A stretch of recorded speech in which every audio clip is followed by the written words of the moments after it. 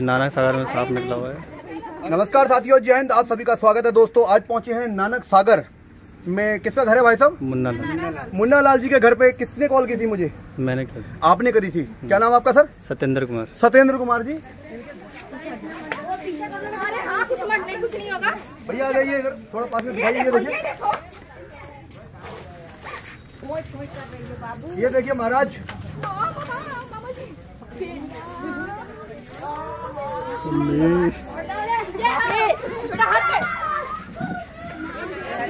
ये कह रहे थे कि ये नागिन है। आप लोग शांत रहिए। एक डिब्बा दीजिए। डिब्बा ला दो। डब्बा था तो वो ऊपर उतारो भाई। अल्लाह मत करो ना भैया, करीब पास में आ जाओ। अरे कहीं साथियों करीब आ जाओ। इंडियन स्पेक्टिकल्ड कोबरा, ये नर है, नर। इसके लिंग से इसकी पहचान की जा सकती है। ये देखिए, ऐसे बना भी है। तुम लोग हटो। तो साथियों हटो साइड। वीडियो देख के आप लोग शांत रहिए। वीडियो देख के कॉपी नहीं कीजिएगा, जानलेवा हो सकता है, जान जा सकती है। तो इसको चलिए पैक करते हैं। काफी समय से इंतजार हो रहा था हमारा। ये देखिए भाई साहब, इधर देखिए। नागिन होगी तो वो क्या करेगी?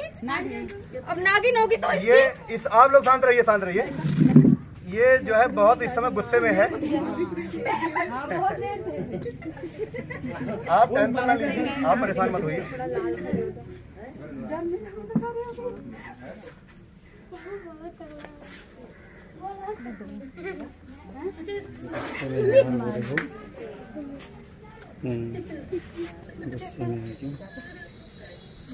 तो चलिए पैक कर दो।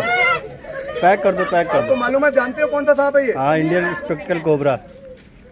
इस साइड से आ जाइए, पब्लिक दिखनी चाहिए। आप इधर से आइए।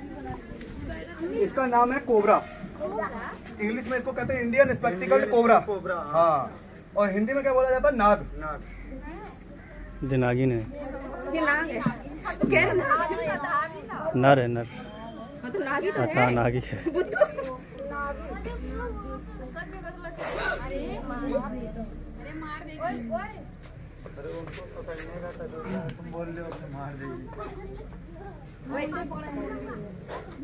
चलिए पैक करते हैं। पैक कर दीजिए। आइए महाराज।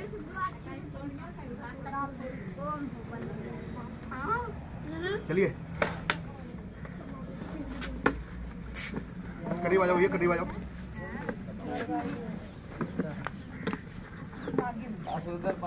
नाग है, ये नर है।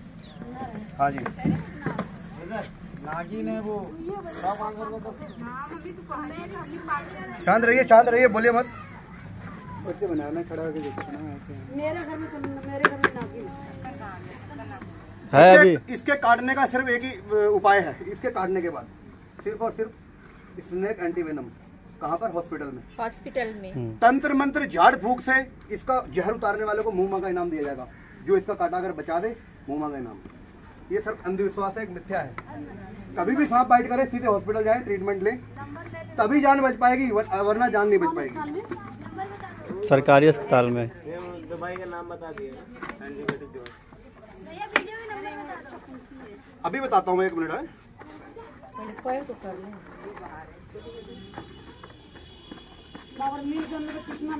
बहुत ही खतरनाक होता है साथियों ये। इसके अंदर होता है न्यूरोटॉक्सिक नाम का जहर, जो कभी भी कोई भी जहर हो, तंत्र मंत्र विद्या द्वारा नहीं उतारा जा सकता इसका विष। तो सीधे हॉस्पिटल जाएं। कभी भी स्नेक बाइट हो, कोई भी सांप काटे, सीधे हॉस्पिटल जाएं। अगर हो सके तो सांप की फोटो खींच के ले जाएं, ताकि डॉक्टर साहब को परेशानी नहीं होगी देखने में कि सांप जहरीला है या बिना जहर वाला है। क्योंकि हमारे एनवायरनमेंट में क्या होता है, बिना जहर वाले सांप ज्यादा हैं, जहरीले सांप कम है। वो बाइट कर लेता है तो इंसान जो है घबराहट से उसका ब्लड प्रेशर इतना बढ़ जाता है कि माइंड में उसके जो है पॉइजन जो है घुल जाता है, दिमाग में उसके जहर बन जाता है। तो वीडियो देख के आप लोग कॉपी ना करें। कभी भी सांप बाइट करे, सीधे हॉस्पिटल जाएं। तो इसको हमने सुरक्षित यहाँ पर रेस्क्यू कर लिया गया है। कौन सी जगह ये? नानक सागर कॉलोनी में जो है सुरक्षित रेस्क्यू कर लिया गया है। लेके चलते हैं सीधे इसको नेचुरल एनवायरनमेंट में रिलीज करने के लिए दोस्तों। जल्दी फिर किसी नेक्स्ट वीडियो में मिलते हैं, तब तक के लिए जाने से पहले हिदायत देना चाहता हूँ, नशे से दूर रहे, अपने परिवार का सहारा बने। जय हिंद, जय भारत, जय उत्तराखंड। साथियों नमस्कार, जय हिंद, आप सबका फिर से स्वागत है। ये जो आप देख रहे हैं 3 कोबरा, विषैले, खतरनाक, बहुत ही डेंजर, देख सकते हैं इसकी आवाज़, ये देखिए आवाज़ सुन सकते हैं इनकी, ये देखो, बेहद डेंजर और ख़तरनाक। यहाँ पर इनको इनके नेचुरल इन्वायरमेंट में रिलीज करने आए हैं। सबसे पहले रिलीज करते हैं जो शाम को गुड़हल के फूल के ऊपर बैठा हुआ था, वो था ये वाला। चलिए सबसे पहले इसको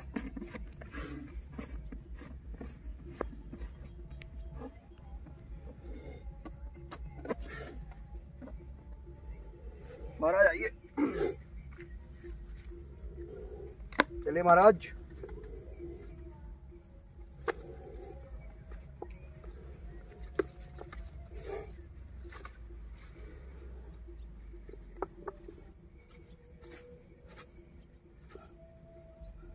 महाराज निकलने का नाम नहीं ले रहे फिलहाल।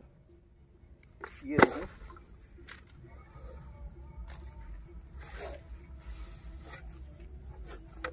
आइए,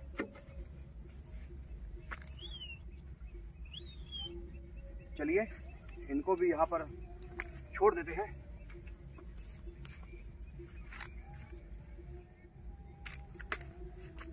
ये जो है कल शाम को रेस्क्यू किया था, गुड़हल के पेड़ के ऊपर बैठे हुए थे ये महाराज।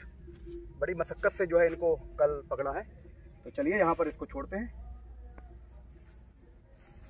महाराज जाइए, थोड़ा क्लोज से एक बार दिखा दीजिए। चलिए महाराज जाइए। तो वो फाइनली अपने नेचुरल एनवायरनमेंट में जा चुका है। तो दोस्तों फिर मिलते हैं किसी वीडियो में, और ये बेजुबान भी अभी छोड़ने हैं।